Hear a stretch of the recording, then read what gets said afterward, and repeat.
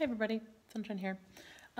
So I'm just starting some picture forms, and this is gonna be just kind of halfway, but I wanted to just give you a real quick, and hopefully this angle is a good angle, just a real quick on how I set up and start a picture, which is a coil built form that I make.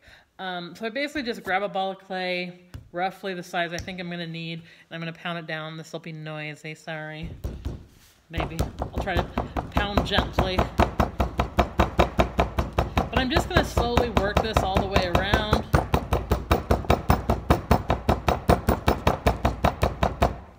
You can do it however kind of is comfortable. I like to kind of mash it out, and then I'll take a rib to it and compress it and clean it up. And kind of thin it out a little bit. It's maybe not as thin as I want it to be. But it's going to cover a good chunk of my banding wheel, and it's going to be stuck down. I usually start out with kind of a round footprint for my pictures, and now I'm going to just cut this into a concentric circle. Looks like I have clay on my nose. Anyways, so I'm going to use a needle tool. I'm going to spin my banding wheel. It's just actually one of my favorite tools, a Shimpo banding wheel. I'm going to spin it, I'm going to hold my hand and my needle tool, and I'm going to come down on top of this, slow and steady, right? I'm not going to sort of dig my needle in there. What happens if you dig your needle in there really quick? It tends to gouge and drag. So just be patient with yourself. I'll show you one more time. So I usually just brace my hand and my arm, and then I'm just going to gently sort of come down, slow and steady. And I know that I make that look really simple. I can't tell you how many people it is a challenge for them. So just practice and you'll get better at it, I promise. And if you feel like it isn't a circle, use a compass and make a circle, whatever kind of works for you, just to get it started. So you can sort of see it's kind of a wide circle. These guys just eyeball. I don't have a template or anything that I'm thinking of or using. I'm just gonna quickly score this bottom because I'm gonna put a coil on it. So I want to be really generous, generous with my scoring, excuse me. And that means I'm gonna score the heck out of it, right? I'm creating a slab, and then I'm gonna attach a coil to it. And those are two different types of clay treatment. And so the scoring is really important to make sure that those two things stay together. And, I don't want to build a whole picture and then the bottom falls off. That's like a drag, right? So I'm just really mindful of that. I'm gonna make a coil here. And I just sort of squeeze out my coils, what is a comfortable kind of thickness. It doesn't have to be overly even, but it comes fresh out of the bag. I'm going to score the heck out of this also, you guys can see. And then I'm just going to start pinching this on. So hopefully. And I kind of pinch it in a triangle shape, right? So it's tapered towards the center of the pot, and then my fingers are on the outside acting like a backstop. And I'm just attaching this to that footprint. So it's more straight up and down on the outside and more tapered on the inside, okay? So I'll show you really quick how this is, like when I'm pinching it, it's more shaped like this. So if I have a little piece here, I'll just cut this in half so you can kind of see what that looks like, right? You can kind of see a little bit up. So sort of flat on the outside, more vertical, and then taper towards the inside, okay? And that's just gently, because what I'm gonna do is I'm gonna use my rib, and I'm just gonna clean up that inside corner a little bit, so I'm taking away a little bit of clay, but I just wanna make sure that it's well attached.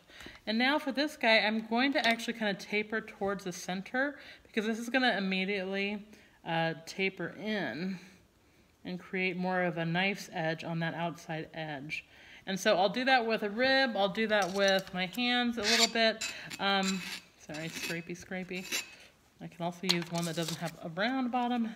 Get a little bit less of that noise. So this is also, I've warmed up. I've actually made 3 of these. My goal is to make 5 of them today. So they're just kind of a starting point for me. So tomorrow I'll come in and have 5 pictures to finish off. That's, you know, kind of, I have lots of things working. I'm still working on bowls right now. You can kind of see behind me, these guys. I textured them all, but they also have to wait for, wait until they're ready to be trimmed. So they're just sitting out drying, which of course in the winter takes forever. Okay, so I'm just gonna taper that. Okay, you can kind of see it's a bit of a mess. I'm not too worried about it. It's sort of collared in a little bit. But you know, that's why I sort of address that interior before I do the outside, because I'm not gonna really be able to get to it again, right? But I have a little extra clay there, not a ton. And now I'm just gonna add another coil. You guys can kind of see. And so when I'm adding coils, you know, I'm using my outside fingers as a backstop and my thumb as sort of the method to which I apply the coil to the wall. And that way, it's like my fingers are not allowing the clay to sort of grow out. I'm creating a direction with that. You can, so when you watch me pinch, it's usually very directional, and I'm making sure that I'm guiding the clay, right? And I always go one coil around. I don't go more, because really if I put like 3 coils on there, you'd think, oh, it'll be faster, just get all the coils on there. It's a real pain in the butt to really try to manipulate 3 coils tall, because that's going to be up to here.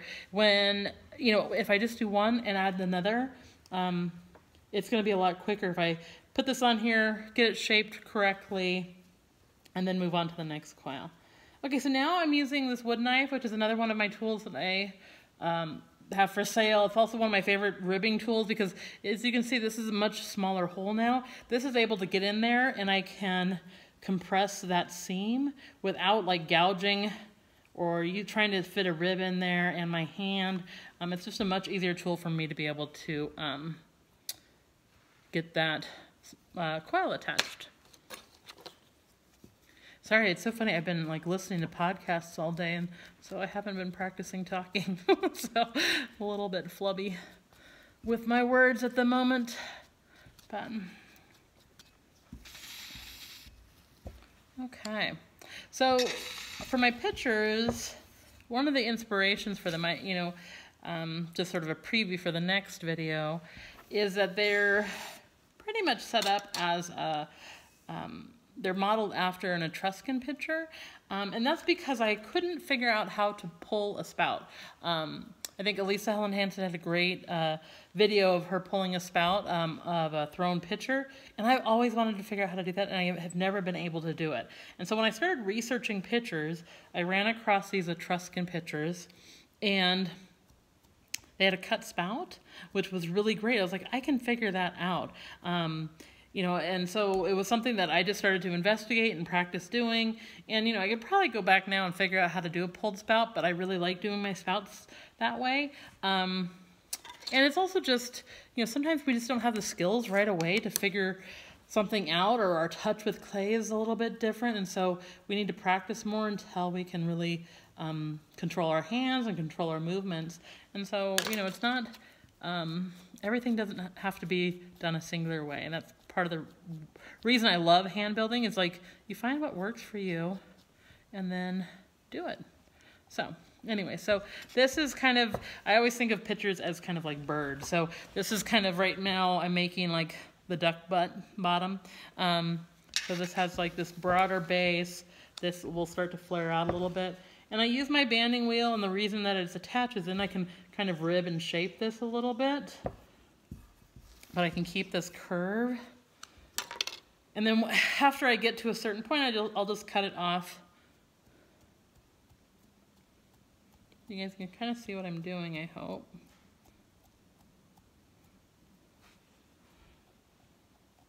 And so I attach that coil, and it's somewhat overlapped down on the interior of the wall. And then I'm going to come back, and I'm just going to make sure that in my method of pinching on, I'm not picking my picking my thumb up and then moving it like this. So if I have a piece of clay here, and I'm not picking it up and then jumping right to the next space, so I have this big indentation, I'm going to do half measures so that when I'm attaching it, I have a much more smooth surface, okay?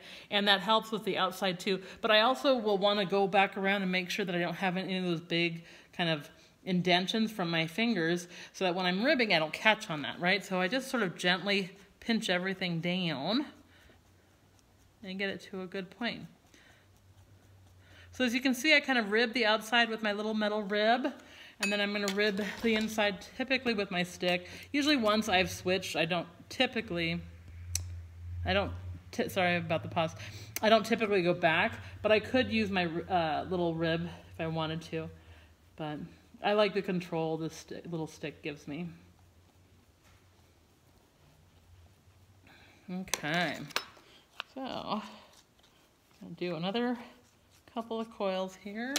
And so the other thing that happens with this, I'm going to so this part of the form will be your weakest, right? There's going to be more torque on this as I add another coil and add rib, and so this is more likely to twist or tear or collapse at this moment. If you have a thin spot or something like that, and that especially. And so often I will just torch it a little bit.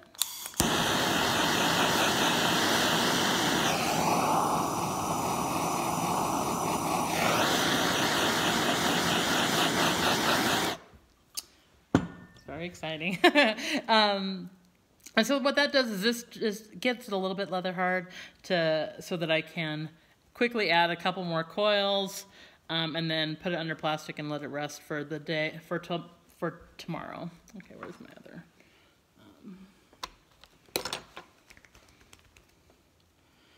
I'm trying to hurry because my phone battery is going to die here any second probably, because I was listening to podcasts all day. But anyways, so.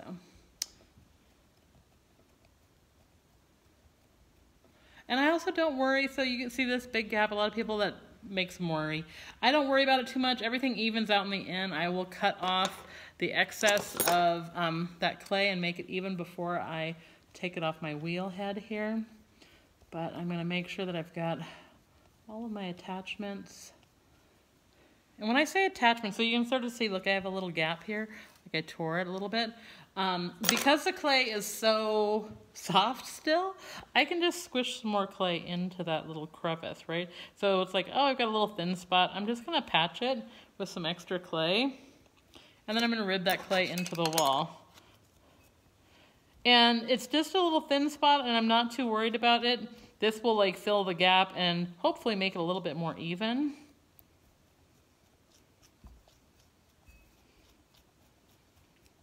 And that you might think was because I torched it, and it could have been. It was also just a little bit thin there, and so I would have probably come back and when I felt it, go, oh, it needs a little bit more clay, and squish some clay in there anyways.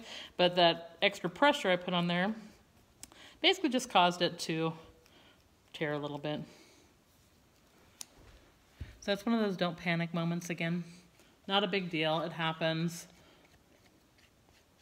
Part of it is a touch with the clay. You get used to things like that maybe occurring, or go, oh, I need to work a little thicker. I still am kind of getting used to this clay for hand building. It's a newer clay body to me. I mean, it's like a new clay body and an old clay body.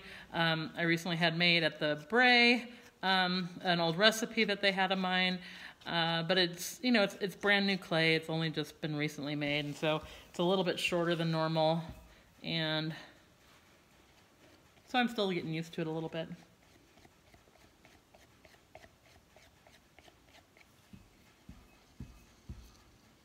Okay, let's see if I can get one more coil on there before the phone dies.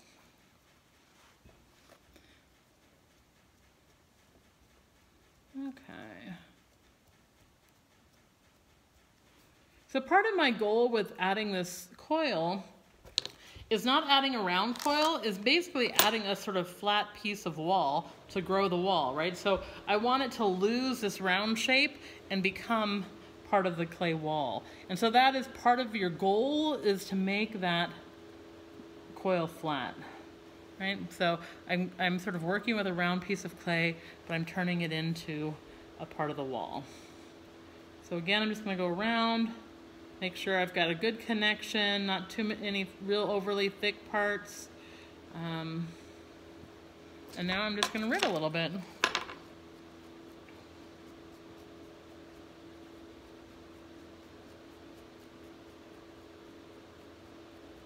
And so the ribbing is a very sort of it's gentle and quick. And you can see I go round and round several times. I don't expect to get the form that I want, the attachment that I want, all in a single kind of pass. I'm going to go around a couple times. And now I'm going to use the rib on the inside because I kind of want to shape it a little bit, give it a little bit more belly. So I'm going to open it up, and I just have it, and I'm kind of rushing. Plus I want to go home, and I got a chicken to cook. So, you know, it's quitting time here in Sunshine Studio. Okay. So then I'll just kind of double check my form, make sure I've got what I'm looking for. I'm gonna go ahead and cut off the excess here.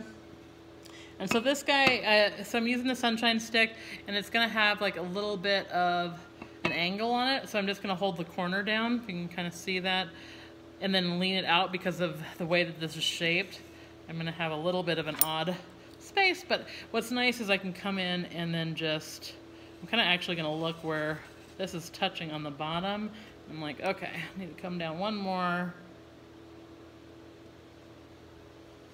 Give a little wiggle.